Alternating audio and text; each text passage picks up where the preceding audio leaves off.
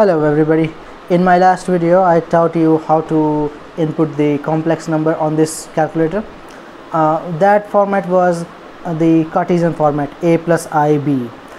In this video I will teach you how to convert Cartesian to polar form and vice versa.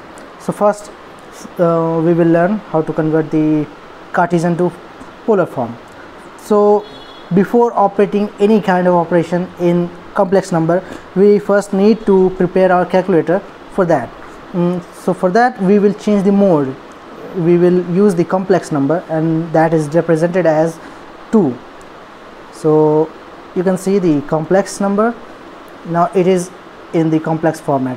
Now first we input the Cartesian form. 3, say any number, say 3 plus 5i. So 3 plus 5 and shift, so that we can input the I.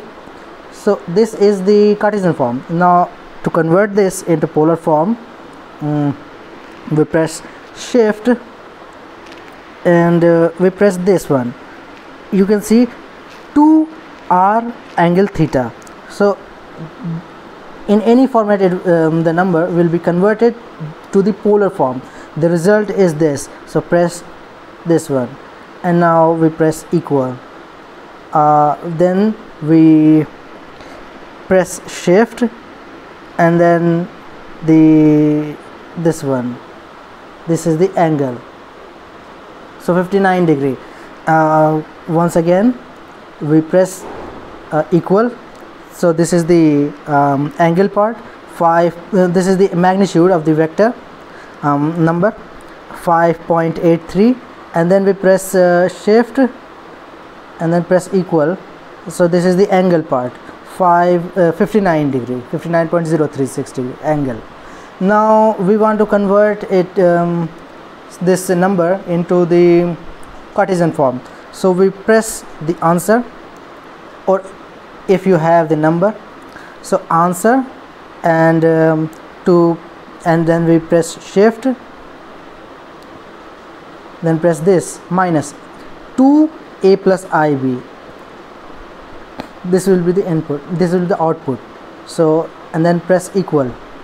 So this is the real part, and then we press shift and then press equal. So this is the imaginary part, 5i.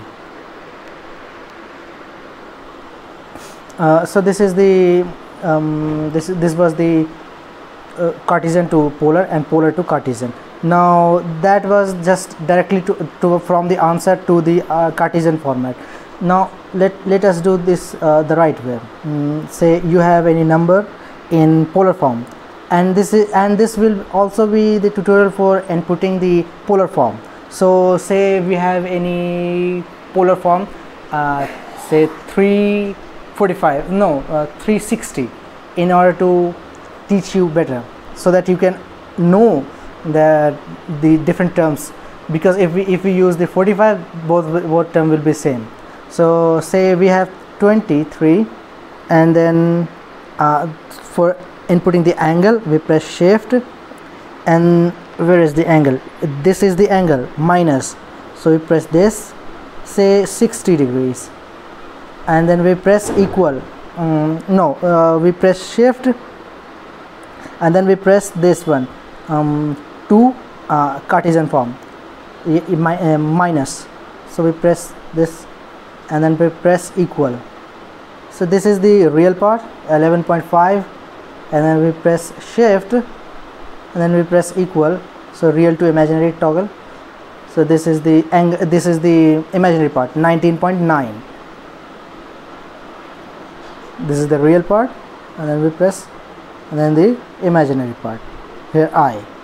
So this is how you do the basic stuff on the complex number on this Casio fx-991 MS calculator. If you learned anything useful, please subscribe to my channel and make sure to hit like. It helps my video and my channel to get ranked better in the algorithm. Thank you for sticking this far. I will be uploading many more videos on this. Stay tuned.